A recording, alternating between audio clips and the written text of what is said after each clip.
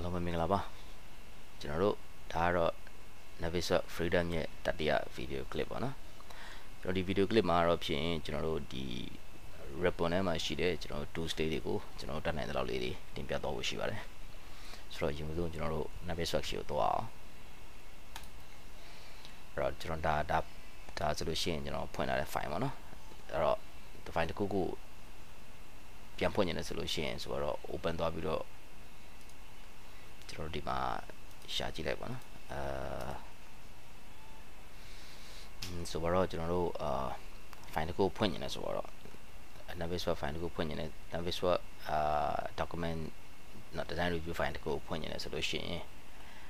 file open လုပ်မယ်ပြီးလို့ရှိရင်ကျွန်တော်ဒီ location က house ဆိုတဲ့ file လေးကိုဖွင့်လိုက်မယ်ဆိုတော့ဒီ application တစ်ခုမှာသူဒီproject window တစ်ခုပဲဖွင့်လိုက်ရတာ ignore ထားလိုက် ignore all ထားလိုက်ပါနော်အဲ့တော့ဒါဒီပါလဲဆိုတော့ကျွန်တော်တို့ဖန်တီးထားတဲ့ Navisworks NWD file တစ်ခုပေါ့နော်အဲ့ဒီထဲမှာကျွန်တော်တို့ဘာလုပ်လို့ရလဲဆိုတဲ့အခါကျတော့ကျွန်တော် home အောက်ကနေပြောမယ်ဆိုလို့ရှိရင် home အောက်မှာဘာရှိလဲဆိုတော့ပထမဦးဆုံး file option အကြောင်းကိုကျွန်တော်တို့နည်းနည်းတင်ပြဆွေးနွေးတော့ပါမယ်အဲ့တော့ file option မှာဘာရှိလဲဆိုတော့ကျွန်တော်တို့color ရှိတယ်ပြီးတော့ orientation ရှိတယ် speed ရှိတယ်ပြီးလို့ရှိရင်headlight ရှိတယ် headlight ရဲ့ setting ပြီးတော့ဒီ scan light ရဲ့ setting ရှိတယ် speed ရှိတယ် speed ကတော့ဒီ frame rate တွေပေါ့နော်6 frame per second လို့ပေါ့ဒါကျွန်တော်တို့ကြည့် walk through တဲ့အခါမှာသုံးတာလို့ထင်တာပဲ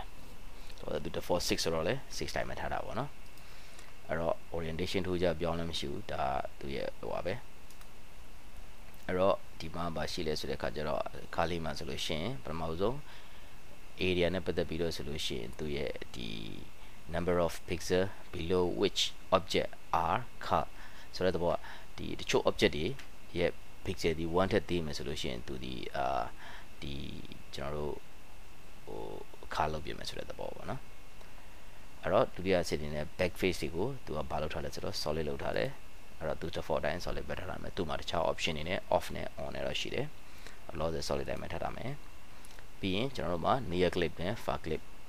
ရှိတယ်ကျွန်တော် camera view ဖြစ်တဲ့အတွက်ကြောင့်မလို့ camera view မှာဆိုလို့ရှိရင်ကျွန်တော်တို့ AutoCAD မှာလည်း AutoCAD 3D မှာဆိုလို့ရှိရင် near clip far clip ရှိတယ်ကျွန်တော်တို့ object တွေဒီ near clip နဲ့ far clip ကြားမှာပဲမြင်ရတယ်တစ်ခါတလေကြာလို့ရှိရင်ကျွန်တော်တို့က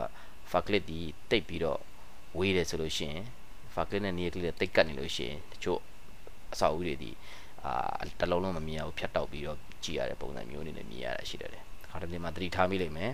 ကျွန်တော်တို့ဒီ Navisworks ဒီ freedom ထဲမှာဖြစ်ဖြစ် manage ထဲမှာဖြစ်ဖြစ်ကျွန်တော် walk through တဲ့အခါမှာကျွန်တော်မြင်ကွင်းရှိမှာ line တစ်ခုကလာပြီးတော့ကို object တွေကိုဖြတ်တောက်နေတာမျိုးတွေကြုံရတတ်တယ်အဲ့ဒါဒီ near clip far clip ရဲ့ value ကြောင့်ပဲ okay ဒီနေရာမှာတော့ကျွန်တော် automatic တိုင်းပဲထားထားလိုက်မယ် automatic ဒီချိန်တွေတော်တော်များများကိုပြည်လဲစေတယ်ဒါပေမဲ့တချို့တော့မျောမှန်းမထားတဲ့ကိစ္စမျိုးလေးတွေကြာလို့ရှိရင်တော့ဒီ automatic အစားမှာကျွန်တော်တို့လိုသလိုအသုံးပြုပေးရတယ်ဒါပေမဲ့အကောင်းဆုံးကအဲ့လိုအခြေအနေမျိုးဖြစ်လာခဲ့လို့ရှိရင်ဒီ automatic ကိုမချိန်မဲ့နဲ့ကျွန်တော်တို့ဟာဒီ model မှာပဲတွားပြီးတော့သူ့ရဲ့ source file တွားပြီးလို့ရှိရင်တိတ်ပြီးတော့ object တစ်ခုဒီသူ့ရဲ့ project နေရာမှာမရှိပဲဝေးလံနေတာမျိုးရှိနေတယ်ဆိုလို့ရှိရင် delete လုပ်ပြီးတော့ clean လုပ်ပြီးတော့ပြန်ပြီးတော့ဒီ Navisworks တွေကို export ပြန်လုပ်ပေါ့နော်ဒီနည်းကတော့အကောင်းဆုံးပဲမဟုတ်လို့ရှိရင်ကျွန်တော်တို့တော်တော်လေးရှင်းရသင်ရခက်တယ် okay အဲ့တော့ဒါကတော့ file option ရဲ့ဂျမ်းမြင့် setting ပဲအဲ့တော့headlight အကြောင်းပြောမယ်ဆိုလို့ရှိရင် headlight ဒီပါလဲဆိုတော့ headlight ရဲ့ ambient ရှိမယ်ဒီ headlight ရဲ့ value ရှိမယ်အဲ့တော့ဒါတွေဒီဘယ်ကလာရလဲဆိုလို့ရှိရင်သူ့ကိုခဏ cancel ပြန်လုပ်ထားလိုက်အဲ့တော့ကျွန်တော် view point မှာသူပြောလို့ရှိရင်သူဒီဘာခေါ်မလဲ palette တစ်ခုတည်းကိုတော့ပြောလို့မရဘူးပေါ့နော်ဒီ palette တစ်ခုနဲ့သူဆက်နွယ်နေတာအဲ့တော့ဟောဒီ view point မှာဆိုရင်ဘာရှိလဲဆိုတော့ကျွန်တော်တို့ဒါဆိုရင်လက်ရှိအခြေအနေမှာမြင်နေရတဲ့ view ရဲ့ style ဒီ shaded mode အနေနဲ့ရှိနေတယ်သူ့ကို random mode ပြောင်းလို့ရတယ်ဒါဒီ random mode ဆိုရင် auto Revit ထဲမှာ attach လုပ်ထားတဲ့ material တွေအကုန်လုံးကိုမြင်ရမယ်ဒါတော့ shaded mode okay ခါတလေမှာကျွန်တော် line တွေပေါ်တယ်ဒီမှာတော့ line မပါတော့ line မမြင်ရဘူးเนาะခါလေ line တွေရှိတယ်ဆိုလို့ရှိရင်ဒီ line တွေကို on off လုပ်ပေးတာပေါ့အဲ့တော့ headlight နဲ့ခုန file option တွေကအကြောင်းပြောမယ်ဆိုရင်ကျွန်တော်တို့ဒီ Revit environment မှာဘာရှိလဲဆိုတော့ lighting 3မျိုးလောက်ရှိတယ်4မျိုးပေါ့နော် no light ရှိမယ် no light ဆိုရင်ဒါလုံးဝဘာ light effect မှမရှိတော့ဘူးဒုတိယအဆင့်အနေနဲ့ဆိုရင် headlight ရှိမယ်အဲ့တော့အခုနက headlight option ဆိုတာဘာလဲဆို headlight ဒီ shaded mode မှာများသောအားဖြင့်သုံးတယ်အဲ့တော့ home နဲ့မှာရှိတဲ့ file option ထဲမှာရှိတဲ့ headlight ကိုသူ့ရဲ့ ambient ကိုကျွန်တော်က ဆွဲတင်လိုက်မယ်ဆိုရင်သူဒီပို့ပြီးတော့လင်းလာမယ်ပြီးတော့ headlight ရဲ့ lighting ကို short ချမယ်ဆိုရင်ဒီ headlight lighting ညော့သွားမယ်အဲ့တော့ ambient နဲ့ဒီ headlight နဲ့ကိုက play ရတယ်အဲ့တော့ headlight ဒီပုံမှန်အဖြစ်ကျွန်တော်တို့ဒီ shaded mode မှာအသုံးပြုတယ်ပေါ့နော် okay တော့ cancel ထားလိုက်အရင်တိုင်းပဲထားတာအဲ့နောက်တစ်ခုကကျတော့ဘာလဲဆိုတော့headlight ပြီးလို့ရှိရင်နောက်တစ်ခုကကျတော့ scan light ရှိမယ်ဒါဒီ scan light ကျတော့လုံးဝ light ကမှောင်သွားတယ် rendering မှာထားမယ်ဆိုလို့ရှိရင်လဲတော့မှောင်သွားပါတော့ scan light ဒီသူ့ရဲ့ဒီ interior lighting လောက်ပဲရှိတဲ့သဘောပဲ okay အဲ့တော့သူ့ကိုပြောင်းနေတယ်ဆိုရင်ဘယ်လိုလုပ်မလဲဆိုတော့ကျွန်တော်အရင်ဆုံးလူအထဲအရင်ပေးဝင်လိုက်မယ်ဒီထဲမှာ 3D view ရှိတယ်ထင်တယ်ဆိုတော့ kitchen ဆိုတော့ okay kitchen နဲ့ဝင်လိုက်မယ်အဲ့တော့ Revit ထဲမှာဖန်တီးထားတဲ့ view တွေ 3D view တွေအကုန်လုံးဒီကျွန်တော်တို့ Navisworks ကိုပို့တဲ့အခါမှာတစ်ခါတည်းပါလာတယ်ကို delete မလုပ်မချင်းပေါ့ဒါဒီ kitchen ဒါဒီ yard ဒါဒီ living room ဒါဒီဒီကျွန်တော်တို့ဒီ approach လုပ်တယ်လားဒါဒီ perspective scan စသဖြင့်ပေါ့နော်ဒါဒီ solar study လုပ်ထားတာ okay ဒါတော့ဒီထဲမှာကျွန်တော် living room သွားလိုက်မယ်အဲ့တော့လောလောဆယ်အပြင်ဒါဒီကျွန်တော်တို့ headlight သုံးထားတယ်ကျွန်တော် scan သုံးမယ်ဆိုရင် scan ဒီ scan လိုက်ဒီချိန်တွေမှာမြင်ရမယ် shaded mode ဆိုလဲ shaded mode sorry ဟာတယ် full runner ဆိုလဲ full runner ပေါ့အဲ့တော့ shaded mode နဲ့ပဲထားမယ်ဆိုတော့ဒီချိန်တွေမှာကျွန်တော်ဘာလုပ်မလဲဆိုတော့ခုနက home ကိုသွားမယ် file option ထဲမှာရှိတဲ့ခုန scan light ကိုကျွန်တော်တို့ဒီ ambient ဆွဲတင်မယ် okay တော့ပြောင်းလဲမှုမရှိဘူးဘာလို့ဆိုတော့သူဒီ rendering mode ကျမှပြောင်းလိုက်မယ် rendering mode ပြောင်းလိုက်မယ် rendering mode မှာကျွန်တော်ပြောင်းမယ်ဆိုရင် scan light ကိုတင်မယ်သိတော့မထူပါလားထူကြပြောင်းလဲတာမရှိဘူးเนาะဒါ scan light ရဲ့သဘောပေါ့အဲ့တော့ scan sorry အဲ့ scan light ဟုတ်တယ်ပြီးတော့မှ full light ထားမယ်ဆိုရင်ဒါဒီ full light ပေါ့ full light ဆိုလို့ရှိရင်လည်းသူ full light ကထူကြလည်းမပြောင်းဘူးဟိုပြောင်းသွားပြီ okay ဒါပါတော့ဒီ full light အချိန်တွေမှာကျွန်တော်ခုနကပြန်ပြီးတော့ပြောင်းကြည့်အောင် scan light မှာပြောင်းလိုက်ရတယ်ပြောင်းလိုက်ရတယ်ဒါပေမဲ့တိတ်အများကြီးထူးခြားပြောင်းလဲမှုမရှိဘူးဘာလို့သူဒီ scan light ဖြစ်တဲ့အတွက် scan light ကိုရွေးမှာပဲပြောင်းမှာ scan light တွေကကြည့်ရတာအလုပ်လုပ်ထားဖို့မရဘူးအဲ့တော့ဒီနည်းနဲ့ကျွန်တော်တို့ဒီ Revit ထဲကပါလာတဲ့ဒီ lighting တွေကိုကျွန်တော်တို့အသုံးချတာပေါ့ဒါမှမဟုတ်ဘဲနဲ့ Navisworks ထဲမှာပဲထပ်ပြီးတော့ lighting တွေထပ်ထည့်ထားတာဆိုလို့ရှိရင်လည်းအဲ့ဒီအပေါ်မှာမူတည်ပြီးတော့ကျွန်တော်တို့လုပ်လို့ရမယ်ဒါကတော့ကျွန်တော်တို့ home အောက်မှာရှိတဲ့ဒီ file option နဲ့ပတ်သက်ပြီးတော့ကျွန်တော်ဆွေးနွေးတာပေါ့နော် okay ထားပါတော့ကျွန်တော်ဒီပြန်သွားမယ်ဆိုတော့ 3D view ပြန်သွားမယ် 3D view ပြန်သွားမယ်ဒါတော့သူ file ရဲ့သဘော oops where is it approach ပါနော်ဒါပါ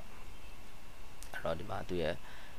option အားလုံးကို reset to default ပဲပြန်လာလိုက်မယ်ဒါဆိုသူရဲ့ setting တွေဒီငကို default တိုင်းပဲဖြစ်နေလိမ့်မယ် okay ဟုတ်ပြီဒီကကြာရင်ကျွန်တော်တို့ဘာလုပ်မလဲဆိုတဲ့အခါကျတော့ဒီက selection နဲ့ပတ်သက်တဲ့အကြောင်းကိုစပြီးတော့တင်ပြဆွေးနွေးသွားပါမယ်အဲ့တော့ select and search အဲ့တော့ select and search မှာဆိုရင်ဘယ်လိုရှိမလဲဆိုတဲ့အခါကျတော့ပထမဆုံးအနေနဲ့ selection တွေနဲ့ပတ်သက်ပြီးပြောရမယ်ဆိုရင် selection ကိုကျွန်တော်နှစ်မျိုးလုပ်လို့ရတယ်တစ်မျိုးက ဟောဒီ arrow တွေနဲ့ just pick ပဲ pick မယ်တကယ်လို့တစ်ခုချင်းစီကိုတွဲပြီးတော့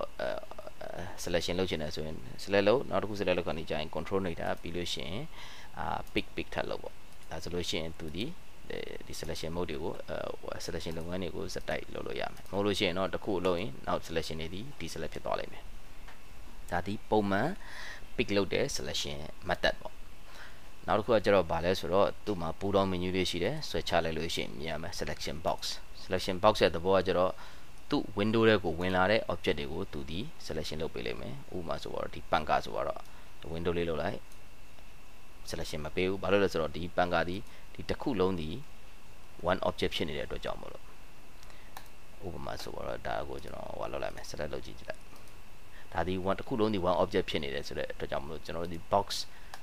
select box နဲ့တုံးတဲ့အခါကျလို့ရှိရင်သူဒီတစ်ခုလုံးဝင်မှရမယ်အဲ့တော့တစ်ခုလုံးဒီလိုပေးရင်ရမယ်ဒါဆိုရင်တော့ရမယ်ဒါပေမဲ့သူ့ရဲ့ selection box တွေကိုဝင်တဲ့ object အားလုံးရမယ်အဲ့တော့ကျွန်တော်တို့ကဒီ selection box ကိုသုံးမယ်ဆိုလို့ရှိရင်တော့ဖြင့်ဘာလို့လဲဆိုတဲ့အခါကျတော့အားလုံး select ပေးချင်တာ area တော်တော်များများကို select ပေးချင်တာမျိုးကြမှာတုံးတာပိုအဆင်ပြေမယ်တကယ်လို့ deselect လုပ်ချင်တယ်ဆိုလို့ရှိရင်တော့ကျွန်တော်တို့အဲ့ချိန်မှာကျွန်တော်တို့ဘာပြန်လုပ်ရမလဲဆိုတော့ select ကိုပြန်ရွေးပြီးလို့ရှိရင် shift လေးနှိပ်တာပြီးရင် sorry မှားတော့မယ် control ထပ်နေတာဟာရောက်ကဒီအဲ့တော့သူ့ရဲ့ဒီ select လောက်တာရှင်းတယ်ဒီ select လောက်တာကျတော့ object တစ်ခု select ပေးထားတယ်ပြီးရင်နောက်ထပ် object တစ်ခု select ပေးဖို့အတွက် control နေပြီးတော့နှိပ်မယ်ဒါဆိုရင် the selection က add ဖြစ်သွားပြီဒီထဲမှာကိုကဒီ wall မလို့ကျွန်တော်ပြန်ဖြတ်ချင်တယ်ဆိုဘာမှထူးခြားလို့ဆက်မလို့အဲ့ဒီ wall မှာဒီ control နှိပ်တိုင်းနဲ့ပဲ click ချက်ထပ်ပေးလိုက်ဒါဆိုလို့ရှိရင် select ဖြစ်သွားမယ်သူက select နဲ့ deselect ဒီသူက token အနေနဲ့ပေးထားတာဖြစ်တဲ့အတွက်ဒီနည်းနဲ့သုံးပြီးတော့ကျွန်တော်တို့ select လုပ်လို့ရတယ်အဲ့ select လုပ်ရတဲ့ရွေချက်ကကျွန်တော် Navisworks freedom မှာတော့ဖြင့်ရွေချက်ကရှင်းတယ်ဘာပဲလောက်တာလဲဆိုတဲ့အခါကျတော့ဒီ object ကိုကျွန်တော်ခဏဆိုတော့အမိုးဆိုရင်လည်းအမိုးပေါ့ plan view ကနေကြည့်လိုက်မယ်ဒီအမိုးကိုကျွန်တော်ခဏဖျောက်ချင်တယ်ဆိုတာမျိုးပေါ့ကို design review လုပ်တဲ့လူကအထက်ကအခြေအနေကိုမြင်နေတဲ့အတွက်ကြောင့်မလို့အမိုးခဏဖျောက်ချင်တဲ့အခါမျိုးမှာဒီအမိုး select ပေးတယ်ပြီးလို့ရှိရင်ကျွန်တော်တို့ဒီမှာ home ရဲ့ visibility အောက်မှာ hide ဆိုတာရှိတယ် hide လိုက်ရင်ကျွန်တော်တို့အမိုးဒီပျောက်သွားလိမ့်မယ် okay ဒါဆိုလို့ရှိရင်ကျွန်တော်တို့ဒီအထက်ကိုမြင်ရမယ် okay ဒါဒီ selection လုပ်ပြီးတော့ကျွန်တော်တို့ဒီ selection mode ကိုအသုံးပြုတဲ့နည်းပေါ့ဒါပဲ okay အဲ့တော့ဒါဒီဘာလဲဆိုတော့ဒါ selection mode ကိုအသုံးပြုပြီး hide လုပ်တဲ့ 100ခါလေးကြည့်လို့ရှိရင်ကျွန်တော်တို့ကဒီဟိုမှာပါရှိလဲဆိုတော့ဆိုပါစို့ကျွန်တော်ဒီဘာခေါ်မလဲဒီပန်ကာလေး၃ခုပဲမြင်နေတယ်ဆိုတော့အဲ့တော့လေးပန်ကာလေးပေါ့အဲ့တော့ select ပေးမယ် control နှိပ်မယ် control နှိပ်မယ် control နှိပ်ပြီးတော့ select ပေးမယ်ပြီးရင် hide and selected ဆိုလို့ရှိရင်သူဒီ selected လုပ်မထားတဲ့ဟာတွေအားလုံးဒီ hide သွားလိမ့်မယ် selected လုပ်ထားတဲ့ဟာတွေပဲပေါ်မယ်အားလုံးပေါ်ခြင်းလဲဆိုရင်သူ့ကို hide all ဆိုရင်အားလုံးပြန်ပေါ်လာလိမ့်မယ် okay selected require ကျတော့သူကဘာလဲဆိုတော့ဒီဘာပေါ့လား selected require ကျတော့လိုအပ်တာကိုပဲဟောပြတယ်ဒီကောင်တော့တိတ်သုံးလို့မရှိဘူးပဲကျွန်တော် okay အဲ့တော့ဒါဒီ selection လုပ်တဲ့selection tool ဆိုသုံးပြီးတော့ကျွန်တော်တို့ဖန်တီးတာပေါ့အဲ့တော့ selection မှာနောက်ထပ်ဘာထပ်ပါအောင်လဲဆိုတဲ့အခါကျတော့ကျွန်တော်တို့home အောက်မှာပဲတကယ်လို့ကျွန်တော်တို့ရဲ့ Navisworks file ကြီးကျွန်တော်တို့ selection set တွေဖန်တီးပြီးသားဆိုလို့ရှိရင်ဒီမှာ selection set မှာလာပြီးတော့ကျွန်တော်တို့ဒီ tree view ထဲမှာလာပြီးတော့ပေါ်လာလိမ့်မယ် okay အဲ့ဒီတော့ဒီစင်ထားပါနော်အဲ့ဒီထဲမှာနောက်ထပ်ဘာပြောစရာရှိသေးလဲဆိုတော့ဒီ view ထဲမှာ select all ရှိတယ် select none ရှိတယ်ဆိုတော့အခု select လုပ်ထားပြီးသွားပြီ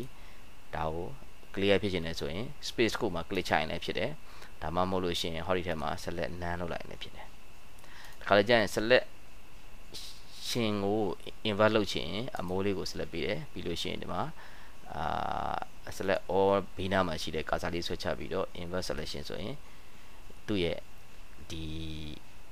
selection ပြောင်းပြန်ဖြစ်သွားတာပေါ့ဒါပါအဲ့တော့ဒါဒီ selection နီးနောက်တနည်းကြတော့ဘာရှိသေးလဲဆိုတော့ကျွန်တော်တို့ဘာလောက်ကောင်းလဲဆိုတော့အရင်ဦးဆုံး window နဲ့ခတ်ချလိုက်မယ်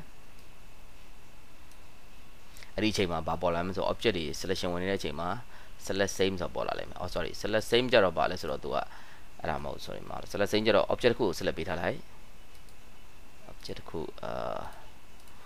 ဒီ object ကို select ပေးထားဆိုတော့အဲ့တော့ပြီးလို့ရှိရင် select same ရဲ့သဘောကဒီရွေးထားတဲ့ object နဲ့ same type ဒါမှမဟုတ် same name တူတဲ့ဟာတွေကိုပဲပေးခြင်းတယ်ဆို same name ပေးလိုက်ရင်သူနဲ့နာမည်တူတဲ့ဟာတွေအားလုံး select ပေးလိမ့်မယ် okay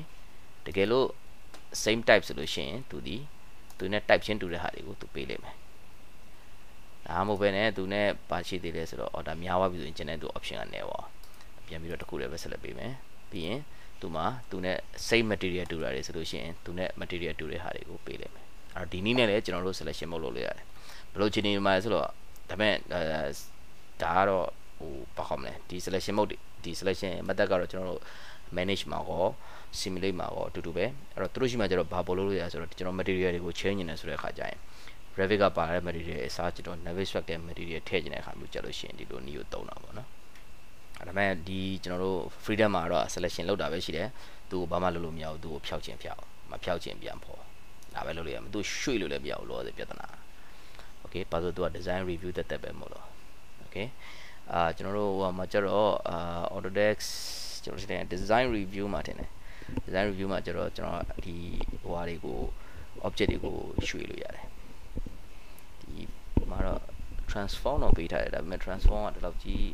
ရွှေ့လို့မရဘူး okay အဲ့တော့ဒါဒီကျွန်တော်တို့ဒီ search select အောက်မှာရှိတဲ့အထဲမှာသုံးပြုတဲ့ပစ္စည်းတွေအဲ့တော့ဒီထဲမှာနောက်ထပ်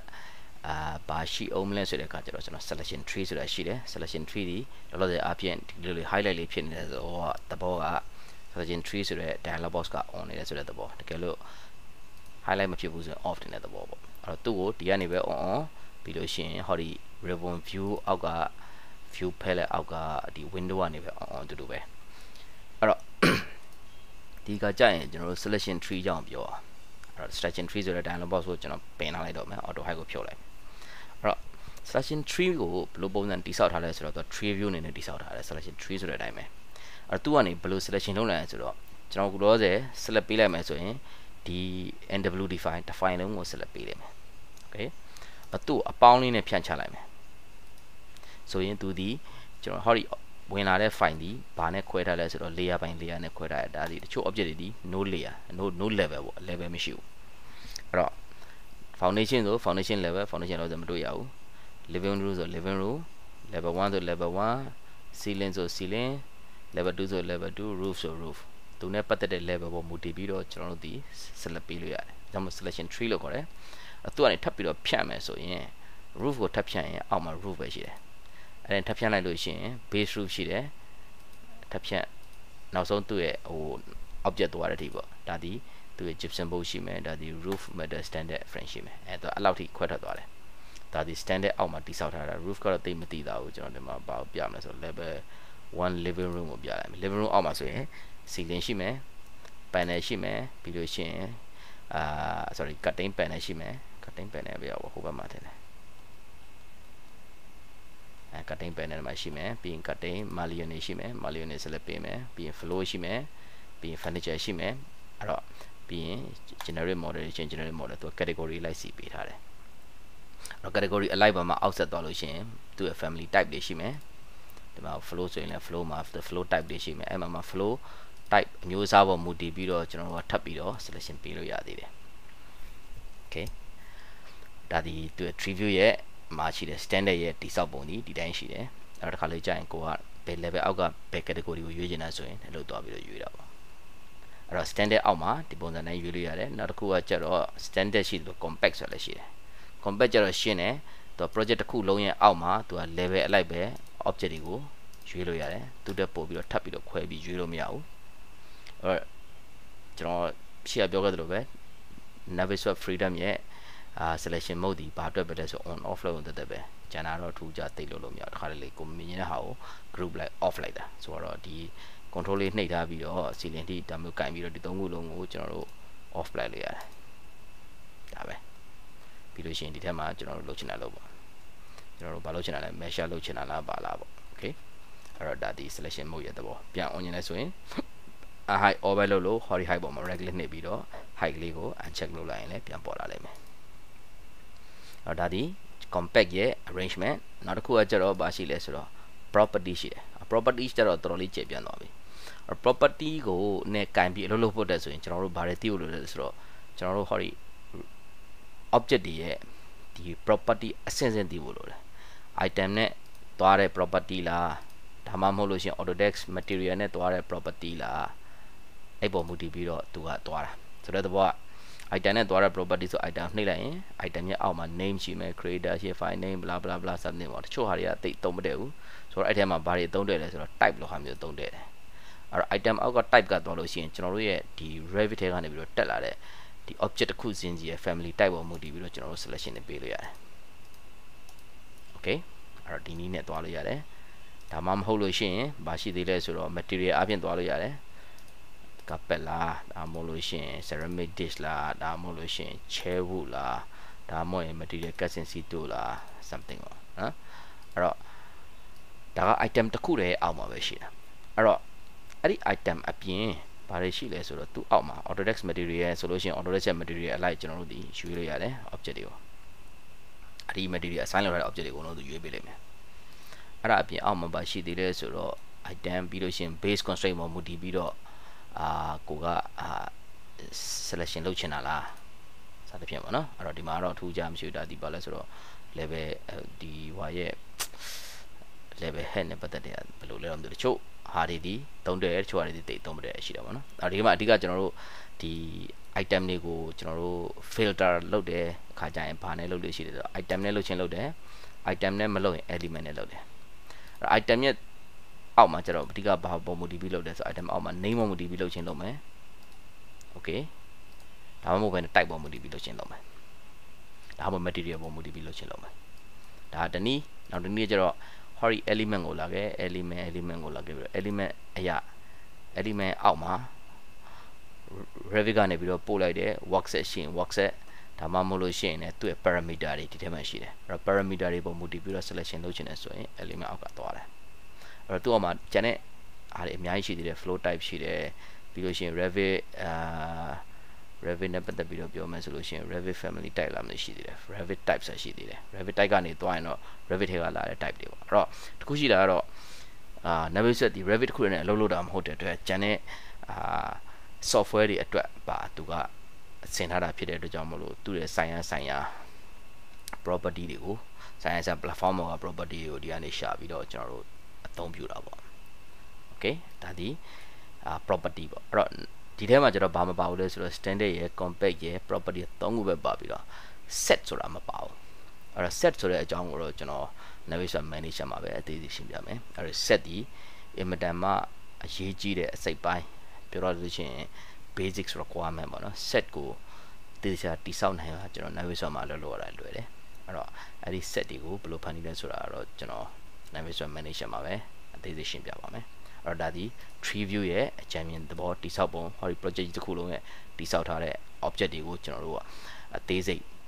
material ကိုမူတည်ပြီးတော့ selection လုပ်မလား level ကိုမူတည်ပြီး selection လုပ်မလားဒါမှမဟုတ်ရှင် Revit type ကိုမူတည်ပြီး selection လုပ်မလားစသဖြင့်ပေါ့နော်ဒါတွေကို selection လုပ်နိုင်တဲ့အခြေအနေကိုတင်ပြဆွေးနွေးရခြင်းဖြစ်ပါတယ် okay အဲ့တော့ဒါကတော့ကျွန်တော်တို့ home အောက်မှာရှိတဲ့အထဲမှာရှိတဲ့ tools တွေပေါ့အဲ့ထဲမှာနောက်တခြားဘာရှိအောင်လဲဆိုတော့ home အောက်မှာ link ရှိမယ်sorry display ပေါ့နော်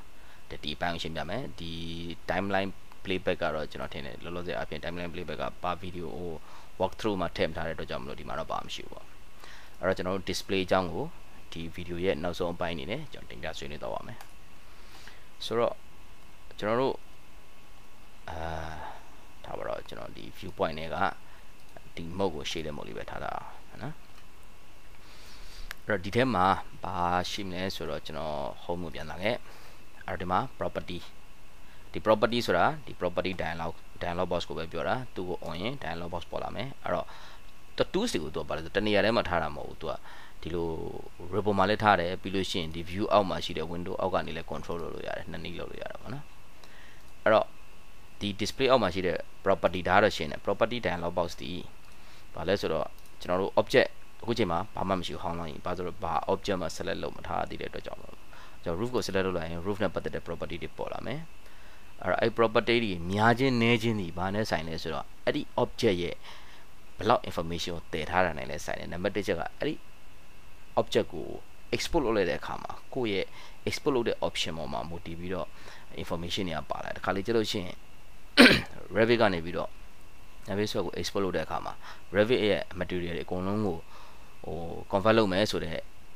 option ကိုကျွန်တော်တို့က off ထားမိလို့ရှိရင်ဟောဒီမှာရှိတဲ့object property တွေအစုံပါမလာတော့ Navisworks မှာရှိတဲ့ property တချို့တော့လောက်ပဲရှိမယ်အဲ့တော့ဒီချိန်တွေကိုကျတော့ကျွန်တော်တို့ဟိုဘက် Navisworks ကျတော့မှာပဲအသေးစိတ်ပြောတော့ဗောနော်အဲ့တော့ဒီ material များချင်းနည်းချင်းဒီအခြေအနေတစ်ခုဒီဟောဒီ object ရဲ့တည်ဆောင်ထားတဲ့ information ပမာဏပေါ်မူတည်ပြီးဖြစ်နိုင်တယ်လို့နောက်တစ်ခုဒီအဲ့ဒီ information ကို convert လုပ်တဲ့အချိန်မှာအသုံးပြုတဲ့ option ကြောင့်လည်းဖြစ်နိုင်တယ်အဲ့တော့ property နဲ့ပတ်သက်လို့ထူးခြားမရှိဘူးအဲ့ property ကို off ထားလိုက်အဲ့တော့ဒီမှာနည်းနည်းလေးအရေးကြီးတဲ့အပိုင်းကဘာလဲဆိုတော့ quick properties the quick properties ကျတော့ကျွန်တော် option တုန်းကပြောခဲ့သလိုပဲ quick properties off ထားတယ်ဆိုရင်သူက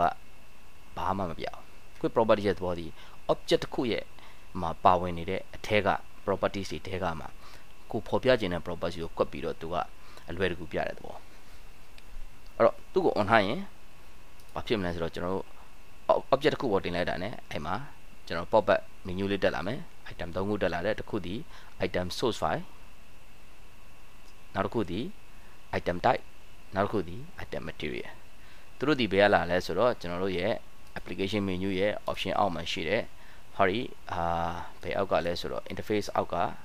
quick access quick property ထဲမှာ quick property ရဲ့ definition ထဲမှာဒီထဲမှာ arrange လုပ်ထားတဲ့ပုံမူတည်တယ်ဒီထဲမှာအခုဘာတွေလုပ်ထားလဲဆိုတော့ကျွန်တော်တို့၄ခုလုပ်ထားတယ် file တကယ်တော့ပြောရရင် source file တစ်ခုရှင်းရပါတယ်နော်ဒီကောင်တွေမှာဒါဆိုရင်ကျွန်တော်တစ်ခုကိုကျွန်တော်ဖြတ်မယ်အဲ့တော့ source file name မလို့ source file ဆိုရပြီဘယ် source file လာတာလဲဒါဘာလို့ဘယ် source file လာဆိုတော့ခါလေကြာရင်ကျွန်တော်တို့ရဲ့ Revit file ဒီတစ် file နဲ့မဟုတ်ဒီကျွန်တော်ပြောရမယ် Revit file နဲ့ဒီ Navisworks file ဒီcombined service ဖြစ်တဲ့အတွက်ကျွန်တော်တို့ system တွေအားလုံးရဲ့10ခုရှင်းရှင်းမယ်အခု20ရှင်းရှင်းမယ်အခု100ရှင်းရှင်းမယ်အဲ့ဒီ file တွေအားလုံးဒီမှာလာပေါင်းထားတာပြလို့ရတယ်ဒီ object ဒီဘယ် file object လဲဆိုတော့ကိုတန်းသိခြင်းတဲ့အခါကြလို့ရှိရင်ကိုဘာလုပ်ရလဲဆိုတော့ဒီ quick access toolbar ထဲမှာပြောရမယ် quick properties ထဲမှာ setting ထိုင်ပေးရတယ် source file တွေပေးလိုက်ရင်တန်းသိတာပေါ့နော်ပြီးတော့အဓိကဒီ item ရဲ့အမျိုးအစားသိဖို့လိုတယ်ဒါကြောင့်မလို့ item နဲ့ type ထားတာအဲ့တော့အခုနကကျွန်တော်တို့ဒီ selection tool set က properties ကိုအခြေခံပြီးတော့ဒီကနေသွားမှာဆိုရင် item အရာလဲခွဲလို့ရတယ်ဒါမှမဟုတ်လို့ရှိရင်တကယ်လို့ကိုကနောက်ထပ်တစ်ခုအနေနဲ့ထပ်ပြီးတော့ထည့်ခြင်းလဲဆို material အစားနောက်ထပ် add ထည့်မယ်ဒီ add ကြလို့ရှိရင်ဘာလာမလဲဆိုတော့သူအပေါ်အောက်သွားခြင်းတော့ select လုပ်ပြီးတော့အပေါ်အောက်သွားလို့ရတယ်ရပါလေအောက်ဆုံးမှာ material ရှိတယ် type ရှိတယ် source ရှိတယ် item name မှာ item အစားပါထားမလဲဆိုတော့ကျွန်တော်ကပါလာထားမှာဆို Revit type ထားမယ်ဆိုတော့ Revit type Revit type Revit type ထဲမှာဆိုရင်ဘာတွေရှိမလဲ sorry Revit type ထားလို့မရဘူးsorry မှာပြီတခုခုပေါ့နော်တခုခုဆိုတော့ Revit material ထားလို့ရတယ်စင်ပြေတာထားလို့ရတယ်စင်ပြေတာဆိုတော့လောဆယ်လွယ်ပြရင် flow type တွေပဲတော့ထားလို့အဆင်မပြေဘူး sorry item ထားရင်ထားမထားရင် material နှစ်ခုတစ်ခုထားမှာကောင်းမယ် element ထားလိုက်မယ် element ဆို element အောက်မှာဘာတွေရှိမလဲဆိုတော့သူကအမျိုးမျိုးရှိမယ် area ရှိမယ်ဆိုတော့ area ထားမယ်ဆိုတော့ okay ပေးကြည့်လိုက်ဒါဆိုရင် cursor လေးတင်လိုက်ရင်အဲ့ဒီမှာအဲ့ဒီ object ရဲ့ area available ဖြစ်တယ်ဆိုတော့အဲ့ဒီ available area ပါတန်းသိရမယ်ဒီကောင်ဆိုဒီကောင်ရဲ့ area တန်းသိရမယ်စသဖြင့်ပေါ့အဲ့တော့ဒါဒီကိုဒီအလွယ်တကူတန်းသိနိုင်တဲ့ကိစ္စ okay အဲ့တော့ဒီနည်းတဲ့ quick properties ကို quick access toolbar လေးကျွန်တော်အမြင်နဲ့ရောတာ quick properties ကိုကျွန်တော်အသုံးပြုတာပဲ okay အဲ့တော့ကိုလွယ်တကူပေါ်ခြင်းတဲ့ object ရဲ့ properties ကိုက option ထဲမှာ preset လုပ်ထားပြီးတော့ဖော်တဲ့သဘောပဲအဲ့တော့ သူပေါ်ခြင်းမပေါ်ခြင်းဒီဟောဒီtools တွေ on ခြင်း off ခြင်းနဲ့ဆိုင်တယ်အခုလို off နေဘာမှမြင်မှာမဟုတ် on တော့မှမြင်ရမယ်ဆိုတော့ on ပြီဆိုလို့ရှိရင်ကိုသိခြင်းတဲ့ object ပေါ်မှာကျွန်တော်ရဲ့ဒီ cursor လေးကိုတင်လိုက်ရုံပဲဒါတလေနှစ်ခုဖြစ်နေတယ်ဆိုတော့သူ့ဘာသူအဆင့်အမိတာကိုပေးလိမ့်မယ်ကိုကအကြိုင် zoom လေးချဲ့ဖို့လုပ်မယ်ဒီ Henry လေးဆို Henry ပေါ့ဒီနေရာမှာဆိုရင် Henry လည်းဖြစ်နိုင်တယ်လို့ခါလေး cursor လေးနည်းနည်းလေးလွဲသွားတာနဲ့သူဒီ flow လေးဖြစ်သွားနိုင်တယ်အဲ့တော့ Henry ဖြစ်တဲ့အချိန်မှာဘာဖြစ်လဲဆိုတော့ area မတွေ့ရတော့ဘာလို့ဆို Henry property မှာ area မရှိဘူးဒါကြောင့်ပေါ့ okay ဒါဒီသူရဲ့ဘာခေါ်မလဲcontent ပေါ့နော်သူရဲ့အသုံးပြုပုံပေါ့နောက်ဆုံးအနေနဲ့ကျွန်တော်တို့ link အကြောင်း link ဆိုတဲ့သဘောကဘာလဲဆိုတော့သိရင် link online အဲ့တော့ link ကို online ရင်ဘာတွေတွေ့ရမလဲဆိုတဲ့ခါကျတော့ဒီမှာသူနဲ့ link နဲ့ပတ်သက်တယ်အဲ့တော့ဒါဒီ Revit ဒါတွေပဲရှိတယ်အဲ့တော့ link နဲ့ပတ်သက်တဲ့ on တဲ့ဟာတွေဘာတွေ on ကျင်တယ်ဘာတွေမ on ကျင်ဘူးဆိုတာကိစ္စကလည်းဘယ်အောက်မှာရှိလဲဆိုတော့ကျွန်တော်တို့ဟောဒီ option ထဲမှာရှိတယ်သူရဲ့ link အောက်မှာဒါ link show link ဖြစ်သွားပြီပြီးရင် standard category အနေနဲ့ကိုကဘာတွေထည့်ချင်တာလဲပေါ့မူတည်တာပဲ hyperlink ရှိတယ်ပြီးတော့ဒီ icon text နဲ့ပတ်သက်တာတွေရှိမယ်ပြီးလို့ရှိရင် timeliner တို့စသဖြင့်ပေါ့နော် red line ရှိမယ်အဓိကဘာလဲဆိုတော့ဒီမှာ link ဆိုတဲ့သဘောကဒီ object နဲ့ပတ်သက်ဆက်နေတဲ့ဟာတွေဆိုတဲ့သဘောကဒါဒီဘာလဲဆိုတော့ view ပဲဒါဒီ kitchen view ရှိတယ်ဆိုတဲ့သဘောအဲ့တော့ဒီကောင်ဒီဒါကတော့ဟိုဟာတွေပဲ Revit object တက်ပဲစုံချဲပြီးကြည့်လိုက်ရင်သိမယ်ဒါပဲအဲ့တော့ဒီထဲမှာကိုကဆိုပါစို့ view တွေဘယ်နှ view ရှိလဲဆိုတာမျိုးကိုအဲ့လိုမျိုးတန်းကြည့်မြင်နိုင်တယ်ဆိုတဲ့ပုံစံမျိုးတစ်ခါလေကြာရင်တကယ်လို့ comment တွေရှိတယ်ဆိုလို့ရှိရင်ဆိုတော့ဒီ show view တွေမှာ comment တွေပဲတွဲပါရင် comment icon လေးတွေပါပေါ်လာလိမ့်မယ်ဒါပဲဒီ link ဆိုတဲ့သဘောကျန်တာတော့ဘာမှထိုးကြတော့မရှိဘူးဒီ link off ထားတယ် link on တယ်ဆိုတာဆိုမှဆိုတော့ကျွန်တော်ဒီ file ပြန်ဖွင့်ကြည့်အောင်ပြန်ဖွင့်ကြည့်လိုက်မယ်ဆိုရင်ဒီ file မှာဘာတွေရှိလဲဆို link ကိုဖွင့်ကြည့်လိုက်ရင် တိက link နေမှာသူဒီ view တွေရှိမယ်ဒါကတော့ view တွေဒါကတော့ဗာလဲဆိုတော့ဒါလဲbuilding ရဲ့ skeleton အဲ့တော့သူ့ကိုနှိပ်လိုက်တာနဲ့အဲ့ဒီ view ရှိရောက်သွားမယ်ဒါပဲဘာလို့ဒါ perspective view ဒါ yo view ပဲဟုတ်ပြီလားအဲ့တော့ဒါဒီ perspective view အဲ့တော့ဒီ view တွေကသွားမလို့ပဲနဲ့ hot link ကနေပြီးတော့ကျွန်တော်တို့သွားလို့ရတယ်ဆိုတဲ့သဘောပေါ့ဒီ view တွေရှိတာတော့ဘာ view တွေသိချင်ရမယ်ဒါပဲအဲ့တော့သူ့ရဲ့ link ထဲမှာအဓိကဘာတွေပါမလဲဆိုတော့ပါဝင်နေတဲ့အကြောင်းရင်းတွေဒီ view point တွေပါလိမ့်မယ် okay link မှာဒီ link ရဲ့ user defined definition ကတော့လောဆယ်ဘာမှမရှိဘူးသူ့ရဲ့ standard category အနေနဲ့ဆိုလို့ရှိရင် hyperlink တွေရှိမယ် label တွေရှိမယ် timeline label ရှိမယ် view point ရှိမယ် view point ဆိုဒီ view point တွေပေါ့ okay ပြီးလို့ရှိရင်ပါလာမလဲဆိုတော့ red line tag တွေရှိမယ်ဒါပဲ okay ဒီသူ့ရဲ့ setting ကဒါရှိမယ်အဲ့တော့ဒီပေါ်မူတည်ပြီးတော့ဒီ icon တွေရဲ့ maximum icon size ကိုဘယ်လောက်ထားခြင်းလဲ15မထားပဲ50ထားမယ်ဆိုလို့ရှိရင်ဒီ icon တွေဒီနှစ်ဆကြီးလာမှာပေါ့ကြီးလားကြီးတော့လည်းမကြီးပါဘူးသူရဲ့ wow pick လို့တော့ပြောရဖြစ်လိမ့်မယ် okay တော့လို့စပြန်သွားထားလိုက်50မထား25မထား maximum icon size ပါပဲပြဿနာချင်း okay အဲ့တော့ဒါဒီကျွန်တော်တို့ home အောက်မှာရှိတဲ့ကျွန်တော်တို့ရဲ့ဒီ tools လေးတွေရဲ့အသုံးပြုပုံပထမဦးဆုံး project အောက်မှာကျွန်တော်တို့ file option မှာမူတည်ပြီးတော့ကျွန်တော် setting တွေထိုင်နေအဓိက lighting မဲ့အဓိကကျန်တဲ့ဒီ far clip near click ကတော့ဒီလောက်ကြီးမဟုတ်ဘူးအရေးအကြောင်းကြုံလာတော့မှဒါသုံးဖို့အတွက်ပြီးရင် select and search ကတော့ကျွန်တော်တို့frequently အသုံးပြုနေမဲ့ tools တွေ okay တခါတလေချို့ object တွေရှာခြင်းနဲ့ဆိုလို့ရှိရင်ဒီမှာ quick find နဲ့ရှာလို့ရတယ်ဆိုတော့သူကဘာကိုရှာခြင်းလဲရှာခြင်းတဲ့ object ပေါ့ရှာခြင်းတဲ့ object ဒီ window ဆိုတော့ဆိုလို့ရှိရင်နှိပ်ကြည့်လိုက်window လေးတွေသူ select ပေးလိုက်မယ်ဒါပဲ column ဆိုရင်လည်း column ပါတော့မှာ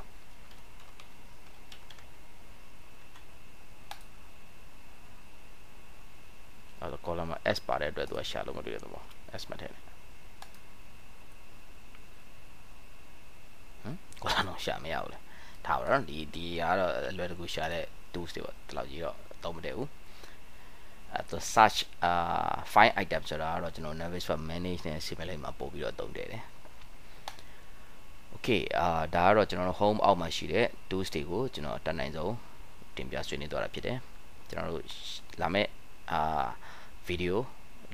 လေးခုမြောက် video ကြလို့ရှိရင်တော့ကျွန်တော်တို့ view point တွေကအကြောင်းလေးကိုတင်ပြဆွေးနွေးသွားပါမယ် view point ထဲမှာတော့အခုဘာပြောဟောဒီ lighting render style ကြီးတော်တော်လေးကပါဖြစ်နေပြီဒီထဲမှာအဓိကဟောဒီ perspective နဲ့ isometric view တွေအကြောင်း camera alignment အကြောင်းအနေချင်းနေရှင်းပြတင်ပြဆွေးနွေးသွားပါမယ်အားလုံးကျေးဇူးတင်ပါတယ်